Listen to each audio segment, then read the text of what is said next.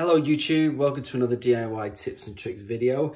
This one is regarding still the Good Home threshold bar, but this is an update because the last time I did a video, or before I realised I should do a video, I'd kind of already done the job. But here I am today fitting another one. And so I thought, well, I'll take you through the whole process because a couple of people asked about that. So I've got one here, the instructions are literally that. They're not... I think they have updated them. I think they're more helpful than they were, but it still doesn't really give a good indication of what we want. So, first of all, I'm going to sort of open this up. I'm going to measure the doorway opening, and I'm going to cut my threshold bar to that size. So here is what is annoying, is that even as you open up the pack, they've glued these screws to the back of the sticky pad for the threshold bar. So it's already difficult to get this off without taking the sticky pad off, which we don't want to do yet until we're ready to actually fit the device. Just watch out for that. So in order to cut the threshold bar, you're going to need like a hacksaw, like this kind of thing, and a miter block, which just helps keep everything nice and clean. I've now got the threshold bar sort of fitted to the right sort of length, but as you may notice, if we go down a bit lower, the gap of the actual edge of the carpet is it's not quite flush enough with it. So what I'm going to have to do now is just mark off and cut out a little extra notch on each side, just so then the threshold bar is right in the middle of the two joints. Okay, and so I've now cut, scribed out a couple of edges on here for it to fit. Just to say, yeah, try your best to keep the plastic wrapper on the back because the edges are sticky. So when we do actually push down and the rods that we put in grip the threshold bar, the sticky pads sort of add an extra sort of strength and seal to it. So try and keep the back of that on. Door widths, certainly in the UK, the widths that they come at, you'll need to cut a little bit off to fit your sort of normal door, something like that. So my tip for there is just make sure that the cut edge that you use, it's not that noticeable, but if you use the cut edge where the door hinges are going to be, just so then you'll never see that sort of side anyway of it. So if I just sort of lay that in place now, you'll see I've cut into it just so it sort of fits over, and now we don't have that overlap with the carpet when it's glued down. Pretty good. Okay, so then what I'm going to do is, well, for mine it's slightly different because I've had to cut the sort of corners off, but I will then, from where it actually fits, or the way I've cut it to fit this way, we need to now know where the channel is, which is right in the middle of the strip, where we can attach the sort of plastic screws that I have. So for me, because I've had to scribe or cut out the little corners, I'm going to flip it over. But unless you've had to cut out little notches, you don't have to flip it the other way around. You can just keep it the same way. And so I'm going to put the threshold bar in, still where the cuts are. But now I can see where the actual channel is on the back. And then what I'm doing is just making a pencil marking of the sides of where the channel strip is. So when I remove the bar, and where I'm going to be sort of drilling in holes, I'll sort of know where this channel is going to be at that time. Okay, so before I drill the holes sort of in the ground here, let's have a quick look at the screws. These are like what I sort of tend to call like push fit sort of screws. They come in this little pull out sort of shape. So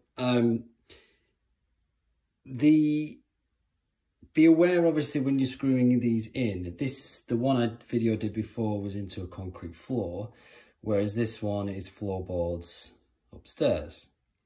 So you've got to be aware of pipes, cables, all that kind of stuff underneath it. Now, I know, even if you don't know where cables and pipes are, which I do, I know that the floorboards underneath are 20mm thick. I've put in a 9mm ply 4.5 mil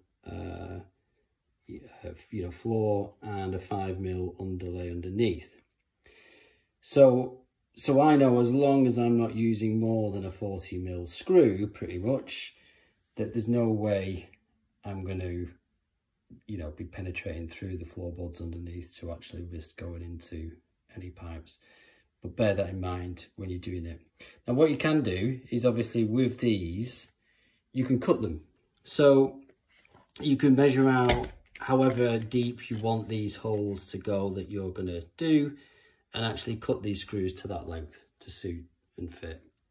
And then what you're going to be doing is using a 6 mil drill bit to put in the holes in order for those screws to go into.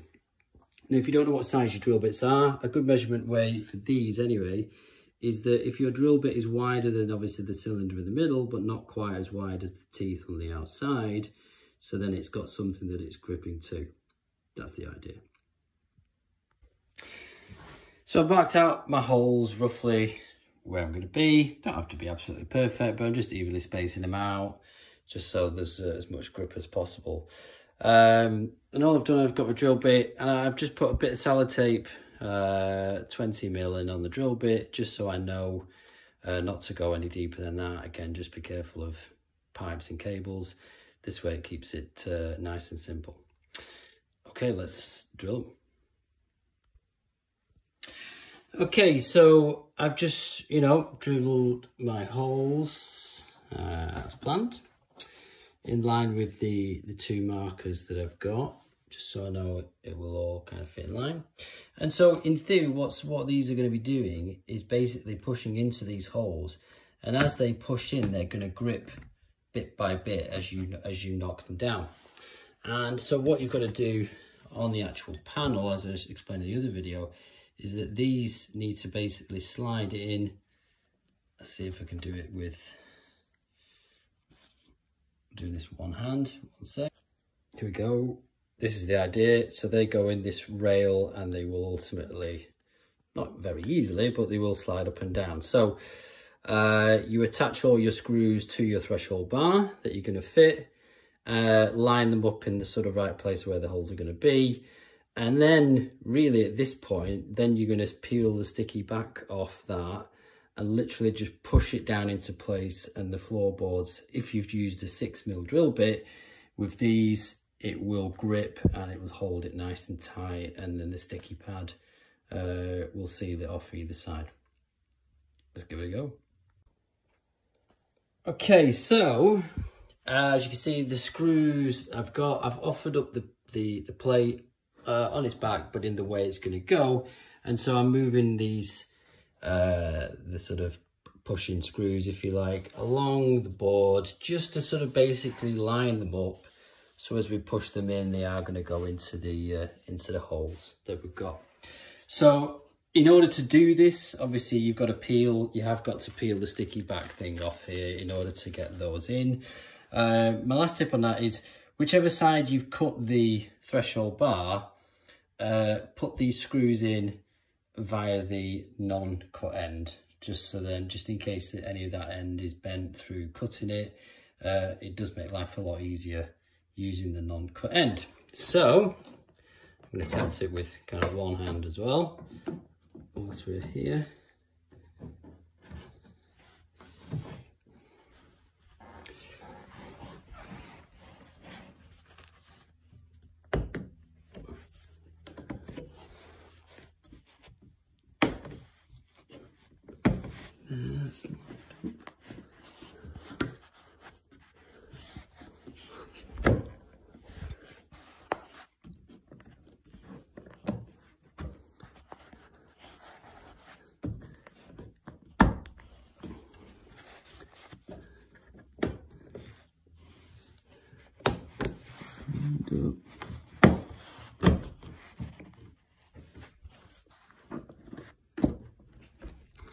I just can't see. Let me just line this one up and come back. Okay, so yeah, I've got this one sort of now finally lined up. So I've still not whacked it in, but they're kind of each part way in. And from this point, really, in theory,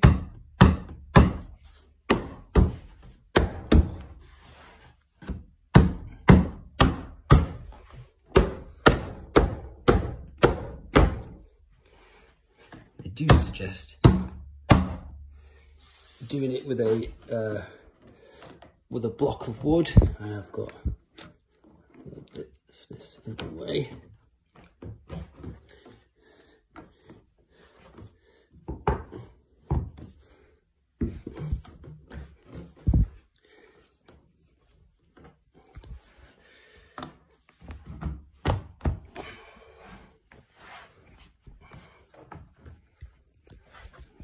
It's now pushed in, so now I'm going to keep going along.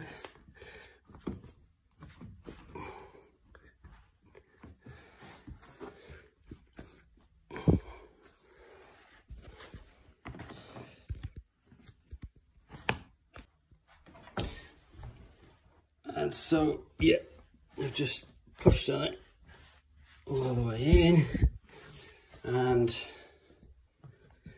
there it is. You might have to stand on it a little bit, but there it is. There's your threshold bar went in, and it's stuck down at the edges here. Obviously, in this case, it's obviously sticking to the carpet. It may not stick particularly well there, but because we've got the 4 rods in there pulling this down, it's in very, very securely. So there you have it.